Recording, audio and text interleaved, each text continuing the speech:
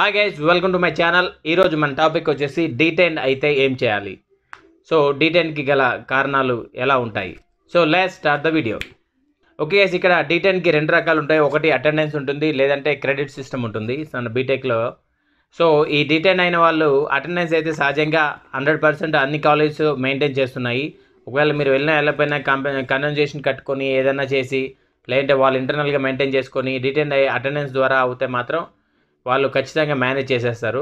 So detained అవ్వకుండా వాళ్ళు manage చేస్తారు, రైట్. తర్వాత నెక్స్ట్ వచ్చేసి క్రెడిట్ సిస్టమ్ ఉంటుంది. క్రెడిట్ సిస్టమ్ అంటే మినిమం క్రెడిట్ సిస్టమ్ మీకు 50% మార్క్స్ అనేది ఉండాలి. అంటే 50% క్రెడిట్స్ అనేవి ఉండాలి. మీరు ల్యాబ్స్ అయినా, లేదంటే ప్రాక్టికల్స్ అయినా, ల్యాబ్స్ అయినా, థియరీ అయినా, లేకపోతే డ్రాయింగ్ ప్రాక్టీస్ అయినా, ఇట్లాంటి వాటికి డిఫరెంట్గా క్రెడిట్స్ ఉంటాయి.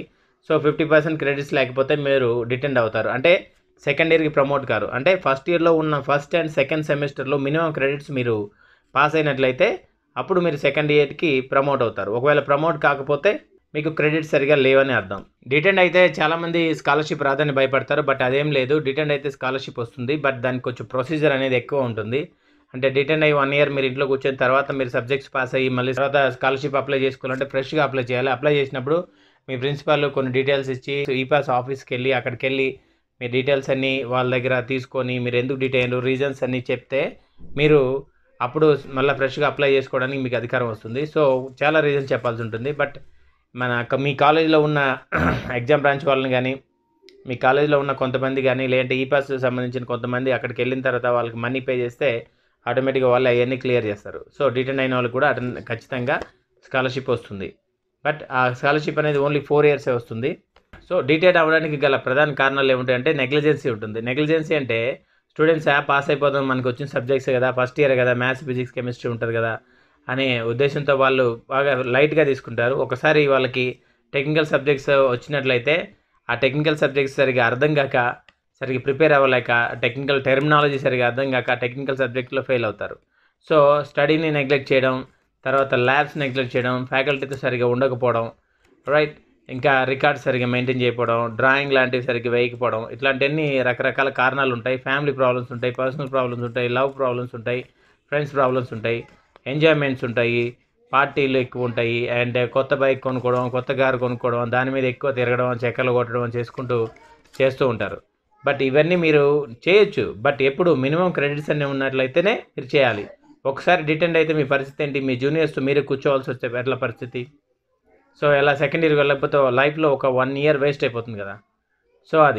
సో ఇట్లాంటివన్నీ మీరు ముందుగానే జాగ్రత్త పడి అవన్నీ చదివినట్లయితే మీరు ఖచ్చితంగా పాస్ అయ్యి డిటెండ్ అవ్వకుండా ఉంటారు. సో డిటెండ్ అవ్వడానికి సహజంగా అందరూ ఏం కారణాలు చెప్తారంటే మా కాలేజ్ మంచిది కాదు, కాలేజ్ ఫ్యాకల్టీ మంచిగా లేరు, ల్యాబ్స్ మంచిగా లేవు, అటెండెన్స్ మంచిగా తీసుకోవట్లేదు, సరిగ్గా మెయింటైన్ చేయడం చేత కాదు, సో మాకు అన్ని టఫ్గా ఎగ్జామ్స్ వచ్చాయి, పేపర్స్ అలా ఉన్నాయి, సబ్జెక్ట్ సరిగా అర్థం కాలేదు, ఇట్లా రకరకాల రీజన్ చెప్తారు. But what ever it is the reason, pass marks అనేవి చాలా ఈజీ. ఈ పాస్ మార్క్స్ తెచ్చుకున్నట్లయితే ఖచ్చితంగా మీరు డిటెండ్ కాకుండా బయటపడతారు. So suppose what ever it is, ఇప్పుడు డిటెండ్ అయిపోయాం. డిటెండ్ అయిన తర్వాత నెక్స్ట్ ఏంటి, ఇప్పుడు ఏం చేయాలి? ఫస్ట్ ఆఫ్ ఆల్ మీరు ఈ స్టడీస్ని కంటిన్యూ చేయాలా వద్దా అనేది ఆలోచించుకోండి.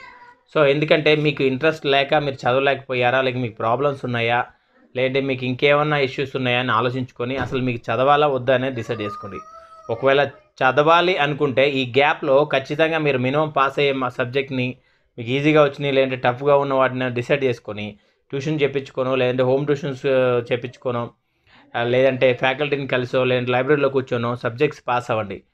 మొహమాట పడొద్దు, నామోషి అస్సలు పడొద్దు. ఎందుకంటే ఇది సబ్జెక్ట్, నీ లైఫ్ మ్యాటర్ కాబట్టి, రైట్. సో అవి తీసుకొని వాటి మీద ప్రాక్టీస్ చేసుకుంటూ ఆ సబ్జెక్ట్ క్లియర్ చేసుకోండి. ప్యారలల్గా మీరు ఇంటర్న్షిప్ లాంటివి ఏమైనా ఉంటే చేయండి, లేదంటే చిన్న ప్రైవేట్ కంపెనీలో జాబ్ చేయండి.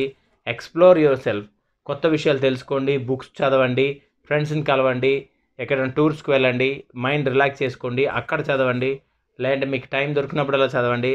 ప్లస్ ప్రీవియస్ పేపర్స్ అన్ని ప్రిపేర్ అవుతూ ఉండండి, చూస్తూ ఉండండి.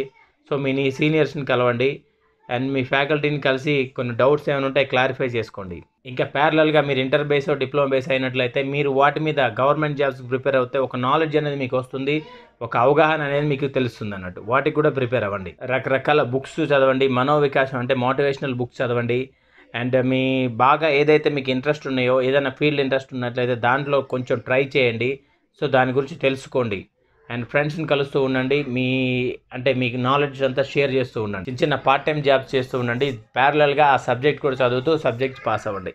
సో ఇవి మీరు సహజంగా చేయగలిగిన పనులు అన్నట్టు డిటైన్ అయిన టైంలో. సో డిటైన్ అనేది పెద్ద రిమార్క్గా లైఫ్లో ఏదో సాధించలేని వాళ్ళు చేసిన పనిగా అని ఊహించుకోకండి. ఇది just silly మ్యాటరే, matter of 1 year అంతే. మీరు మీ క్లాస్మేట్స్తో కూర్చున్న వాళ్ళు ఇంకొకరితో కూర్చుంటారు. సో అది ప్రాబ్లమే లేదు. ఎందుకంటే మీ జూనియర్స్ మీ తర్వాత కదా వచ్చేది. సో మళ్ళీ కూర్చోండి కొన్ని రోజులు గ్యాప్ ఇచ్చిన తర్వాత. లేదంటే ఆ ఇయర్ వెయిట్ చేసుకుని డైరెక్ట్ సెకండ్ ఇయర్లో వాళ్ళతో పాటు వెళ్ళండి. సో నాకు గ్యాప్ వచ్చింది, నాకు ప్రాబ్లం ఉంది, నేను చదవలేకపోయానని చెప్పండి. అంతే. డిటైన్ ఏమో అదేని ఎవడు క్రిటిసైజ్ చేయడు. మీ క్యారెక్టర్ మంచిగా ఉన్నట్లయితే ఎలాంటి సిచ్యువేషన్ అయినా మీరు గెట్ ఆన్ చేయొచ్చు, రైట్?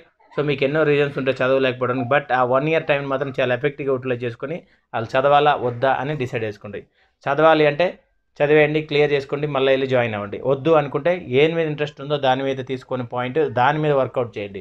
సో దాని ఇంకొంచెం గ్యాప్ ఇచ్చినా పర్వాలేదు, బట్ మీకు నచ్చింది చేయండి, రైట్?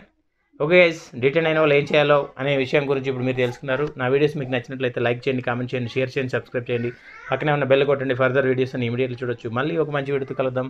అప్పటి వరకు బాయ్ బాయ్ గైస్.